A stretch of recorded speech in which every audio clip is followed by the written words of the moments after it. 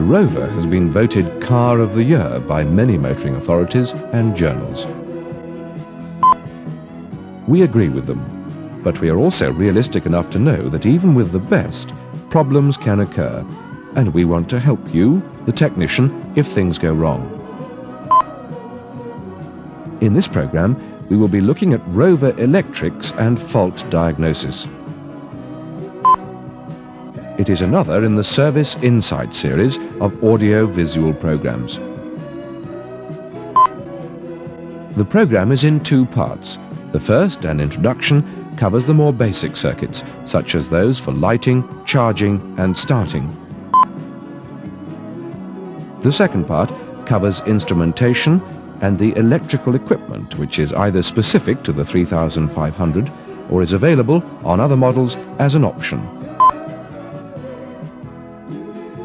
Because of the amount of information contained in the program, you are advised to stop the projector as necessary and rerun any section you do not fully understand. You should also have your circuit diagram and key available for consultation. Keep in mind that the numbers used on the diagram are not all official Rover numbers. From time to time, we will refer you to relevant Starvey programs for further information on specific items. Both they and this program can also be used as a reference aid when troubleshooting. And as usual, an ammeter, ohmmeter and voltmeter are used for carrying out electrical test procedures. Your experience on other vehicles will have already introduced you to some of the more basic electrical equipment and circuits. For this reason, circuits such as the horn, the interior lighting and direction indicators will only be mentioned briefly. Other circuits which are specific to the Rover range will be covered in depth. We start by looking at the location of fuses and relays. First, the fuses. The main fuse box is located on the left-hand side of the instrument panel. The cover is removed by turning the button. Printed inside the cover, you will find a listing of the circuits protected by each fuse. The fuses are identified by the numbers of the terminals they bridge. Position 1, 2 is not normally used. However, on cars fitted with air conditioning, this is the location of the main supply line fuse. Fuse 3, 4 protects the heater circuit. On cars fitted with air conditioning, it protects the compressor electromagnetic clutch. Fuse 5, 6 is labelled battery control. It protects the horn, clock and interior lighting circuits. Fuse 7, 8 is for the hazard warning flashes. Fuse 9, 10, labelled ignition control, protects the stop lamps, direction indicators, instruments and the brake failure warning circuit. Fuse 11, 12 protects the screen washer wiper circuit. The first 4 fuses on the top left of the box protect the right and left, main and dip headlamp circuits. Fuse 21, 22 is for front and rear side lights, the rear fog lamps and the instrument panel illumination. Finally, fuse 23, 24 protects the front fog lamps. There are several possible line fuses. The radio fuse 1 and the heated backlight fuse 2 are located inside the instrument binnacle. Where optional equipment is fitted, there are additional line fuses. Their locations will be given in the second part of this program. In addition to the fuses, cars fitted with electrically operated windows have a thermal circuit breaker. This is located behind the passenger's glove box. Now let's have a look at the relays, most of which are fitted to this assembly behind the passenger's glove box. The number of relays and their positions depend on the optional equipment fitted to the car. On this 3500S, 8 relays are fitted here. They can be identified by the colours of their connecting leads. A relay, yellow, is also used in the start circuit. This is located on the right-hand side of the engine compartment.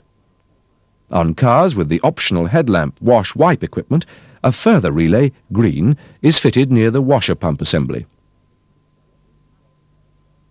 The two flasher units which control the direction indicators and the hazard warning lights are attached to the brake pedal mounting bracket. Now, let us have a look at the basic electrical equipment available to the driver. First, lighting. The main lighting circuit comprises a master switch 1 to select side or headlights, a stalk-mounted combination switch 2, which selects main beam, dip or flash, and the main lighting relay 3. Whenever the master light switch 50 is on, the relay 49 is energized. It supplies current to the fog light circuit blue and to the panel lighting circuit yellow. The front and rear side light circuit green is also powered by the relay, but via the bulb failure monitoring unit 33. Supply to the headlight circuit red is from the master light switch 50 via the main dip flash selector 51.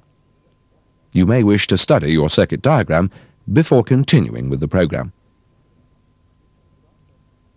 Front and rear fog lights are controlled by separate panel-mounted switches. On recent models, a relay mounted behind the passenger's glove box prevents the rear fog lights operating unless the front fog lights or headlights are on.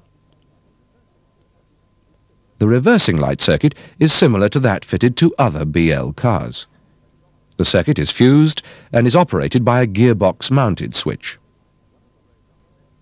One of the Rover's many safety features is the bulb failure monitoring unit.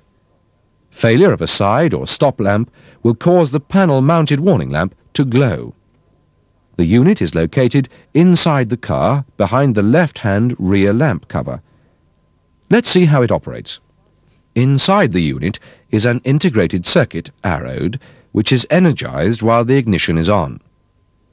When the engine is cranked, a signal, shown in red, is sent from the ignition switch, 45, to the monitoring unit, 33. The monitoring unit completes the circuit, shown in blue, through the warning lamp, 70, causing it to light. This is a test for the bulb, which should go out as the starter is released.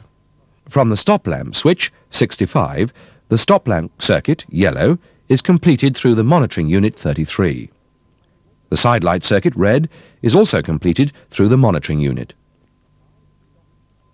The side and stop lights receive current through these resistors on the left of the unit. The integrated circuit senses the failure of any lamp in terms of a voltage change and causes the warning indicator to glow. Any failure of the unit itself can be overcome temporarily by removing it from the harness, taking off its cover, refitting the circuit board the opposite way round, and finally reconnecting the unit to the car. But this is only a temporary measure, as the unit must be replaced at the earliest opportunity. If a tow bar is to be fitted to the vehicle, the stop lights should be connected at point 1 and the side lights at point 2. Both on the switch side of the monitoring unit 33, not on the output side. Otherwise, the additional current drawn through the resistors would cause a heat build-up and could result in failure. Fitted to the engine bay, boot and glove boxes, their circuit is shown here in yellow. The lamps operate as the appropriate compartment is opened. Similarly, the interior lamps operate when any door is opened. The circuit is shown in green. Another safety feature on the 2600 and 3500 models is the front door guard lamps, which operate when any side door is opened. That completes this introductory section. If it has not been fully understood, rerun the section before continuing. Further information on the areas discussed will be found in the STARVI programs Basic Electricity, Vehicle Electrics 1 and Vehicle Electrics 2.